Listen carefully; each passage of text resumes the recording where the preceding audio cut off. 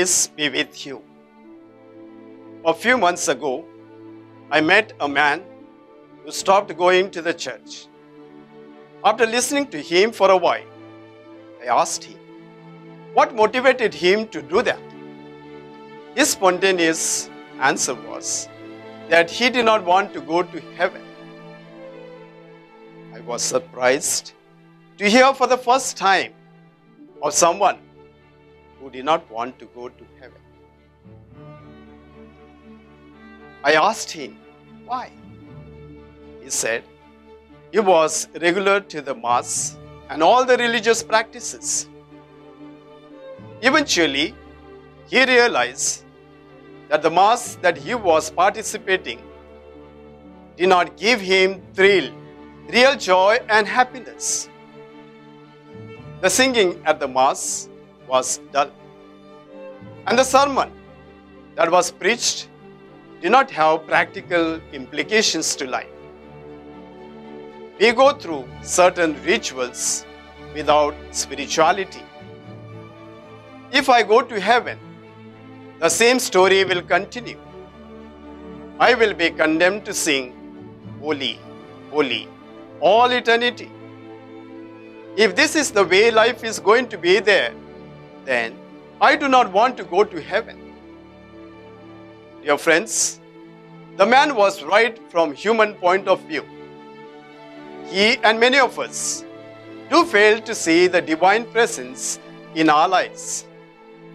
Hence, we become blind to the divine element present in our lives. Thereby, we become negative, dissatisfied. We criticize everyone else on earth. It is in this context that today's liturgy of the Word becomes more meaningful and relevant. Jesus saw a man born blind. He immediately takes the spittle and the clay and anoints the blind man.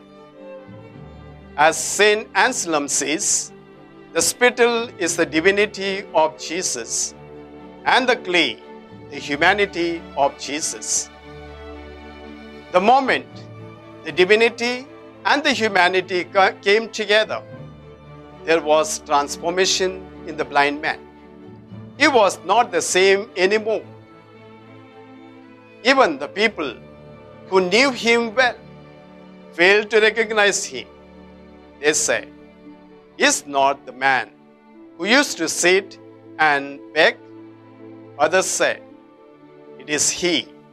And some others said, "No, but he is like him." The reaction of the Jews to the self-revelation of Jesus is negative, while it is positive to the man who was healed. If we willfully turn our backs to Jesus, the light, we will be in spiritual darkness, like the man who does not go to the church or the Jewish leaders who refuse to listen to Jesus. The moment we become aware of the divine presence, that Jesus the light, in our lives, we resemble him. The creation story in the book of Genesis certifies that God made them unto his image and likeness. Because to become aware of this fact, we are given the best gift, the Eucharist. In the Eucharist, Jesus comes into our lives, not in the form of a spittle and the clay, but his very self. Every day, we are renewed and strengthened at the Eucharist. Therefore, the Vatican Council II says, the Eucharist is the source and summit of our lives. St. Paul, in our second reading, reminds us that once we were in darkness, but now we are in light. Do we allow Jesus the light to touch our lives? If we allow Jesus to touch our lives, we will be in light.